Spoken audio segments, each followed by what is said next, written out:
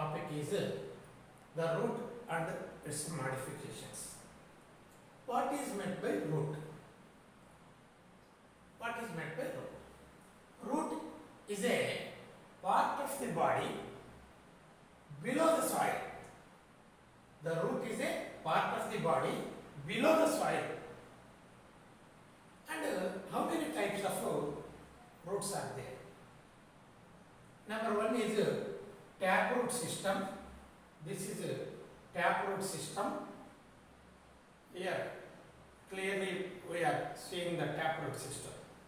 And number two is fibrous root system. So two types of root systems are present. Number one, taproot system. Number two is the fibrous root system. And what is meant by root modification? Roots in some plants will change their shape and structure and become modified to perform different functions other than the absorption and conduction of water and minerals is known as a root modification.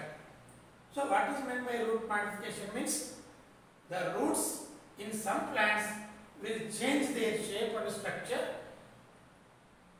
and become modified to perform different functions other than the absorption and conduction of water and minerals. That is known as root modification.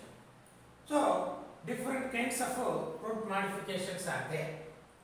Number one is storage roots. So storage roots means what? They store food materials in them. They store food materials in them. For example, taproot. This is a one type of taproot. For example, carrot. So this carrot will store the food material in them. That's why this type of roots are known as storage roots. And adventitious root is also there. For example, sweet potato. And next, prop roots are pillar roots. Prop roots means the roots which arises from the branches, and hang freely in the air and fixes in the atmosphere. For example, banyan. So the roots which arises from the branches and hang freely in the air and fixes in the soil, they are known as prop roots or pillar-like roots. Pillar means they will give support to the plant. That's why they are known as pillar-like roots. And for example, that is banyan tree. Next, third one is stilt roots. What is meant by stilt roots? This one is a stilt root. The roots arises at the lower nodes of the stem. Here in the stilt roots means the roots arises from the lower nodes of the stem and gives mechanical support to the plant. They are known as stilt roots. For example, maize and sugarcane. Next, and the fourth one is nematophores or respiratory roots. Nematophores are respiratory roots. Actually,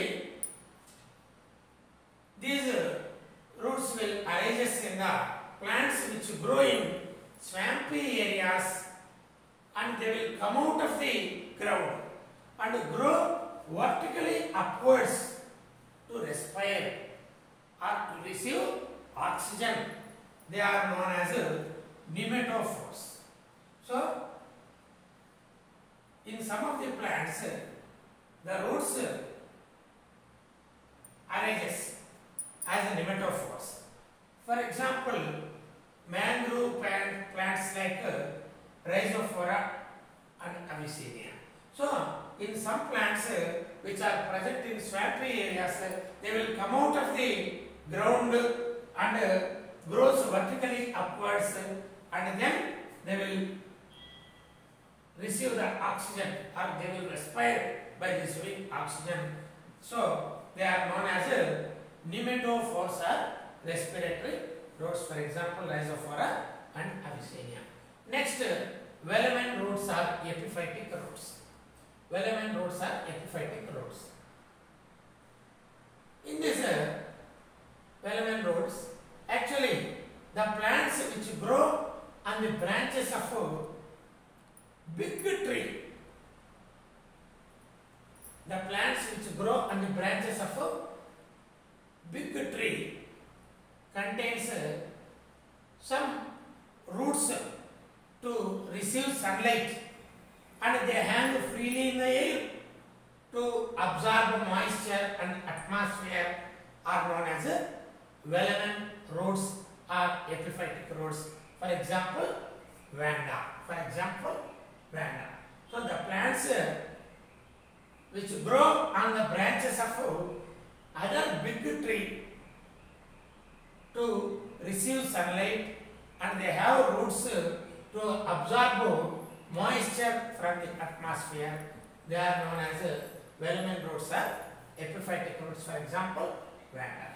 Next, photosynthetic roots. Actually, in these roots, the stems and the leaves are completely absent. So there is no possibility of photosynthesis. So in that roots or in that plants, the roots are green in color. So green means what? They will, if green color presents in that roots, what will happen? They can able to do the function of photosynthesis. So that roots are nothing but photosynthetic roots. For example, Tinophyllum. And next, nodular roots. Actually, what is meant by nodules? In some of the plants, for example, in the family of Fabaceae, the roots will show nodule-like structures like this.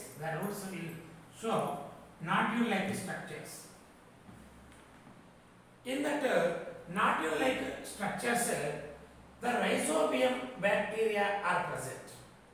That rhizobium bacteria which are present in the root nodules will fixes the atmospheric nitrogen in the soil. So that plants can able to grow very rapidly. So this process is nothing but symbiosis, and the root nodules and the rhizobium bacteria are the participants in the symbiosis process. So they are known as symbionts. So that root nodules will contain the rhizobium bacteria, and they fixes that rhizobium bacteria will fixes the atmospheric nitrogen in the soil. So this process is known as symbiosis, and these type of roots, for example, family is Fabaceae family, and these roots are known as nodular roots. These are nodules. And next and last, parasitic roots. What is meant by parasites? The plants which depend on other plants, either for food or shelter, whatever it may be. The plants which depend on other plants for food and water and minerals, that plants are nothing but parasitic plants are pastoral plants.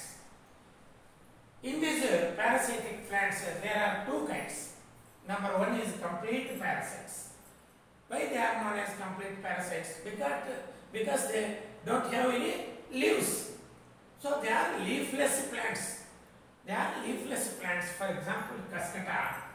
Actually, if leaves are absent, what will happen? There is no performing of photosynthesis.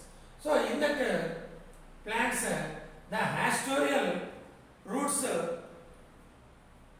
will penetrate into the xylem and phloem of the host plant to receive water and also the minerals and also the food material. So xylem and phloem. Xylem will conduct the water, and that means through xylem vessels only that water will reach us towards the stem lesions and all body parts of the plant. So here leafless plants, they are leafless plants. That's why that the hastoreal roots will penetrate into the xylem and phloem of the host plants. That's why to receive, they have to receive that penetrate roots will receive the food materials along with the water. That's why they are known as complete parasites. For example, cascata and partial parasites. Actually, these partial parasites will contain leaves. So if leaves are present, what will happen? So what will happen if leaves present means they will do photosynthesis. So they will perform photosynthesis. So in this type of partial parasite plants, the hastoreal roots will penetrate only through the xylem to receive the water only, to receive the water and minerals. So there is no need of food materials. So that's why these type of parasites are known as partial parasites. For example, striga.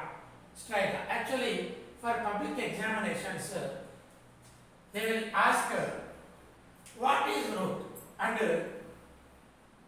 write the different kinds of modifications of root. So in this manner, there are 8 types of root modifications are there. But in these 8, they will ask only any 6 of the root modifications along with the examples, along with the diagrammatic representation. So this diagrammatic representation is also very essential. They will give 3 marks for diagrams and 5 marks for total this essay question. So this is very important for first year public examinations of intermediate botany. So if you like this video, please subscribe my channel. Thank you to all.